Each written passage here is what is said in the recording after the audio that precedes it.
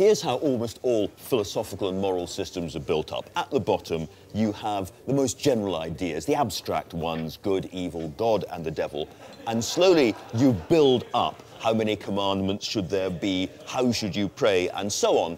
And in the end, if you're lucky, you've got a complete system about how you should live. But here's the problem.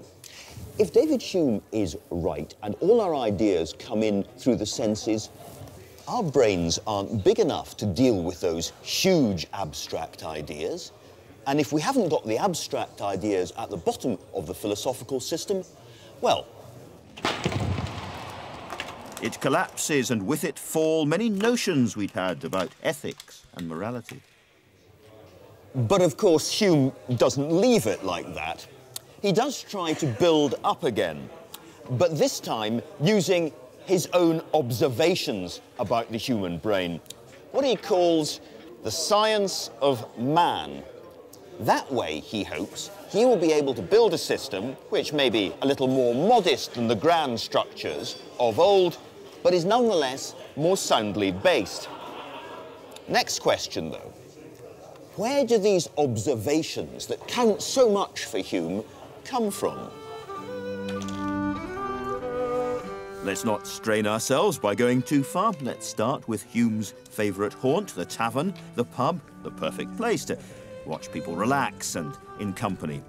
And by watching, always by watching, Hume comes to the conclusion that the basis of all knowledge is causation, something we automatically take for granted, cause and effect, that one thing logically follows another. For example, fire. Hume knows that by standing in front of it, he'd warm himself. He'd experienced that in the past. He knew, therefore, that flame equals heat. It's rooted in his experience. It's not guesswork, it's kind of alert familiarity. You can't see a cause, not with a microscope or a telescope. You can't smell a cause has no colour.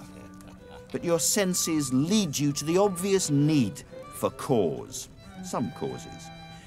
But what about the first cause? What about God and religion and the saints and the pearly gates and the miracles? After all, who has ever had a direct sense-based experience of that?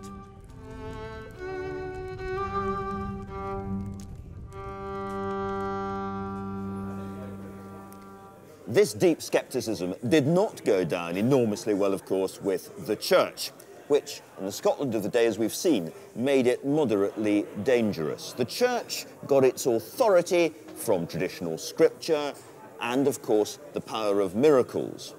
Challenging that, the Church thought, might produce a kind of universal acid seeping through society and pulling down the very pillars of faith.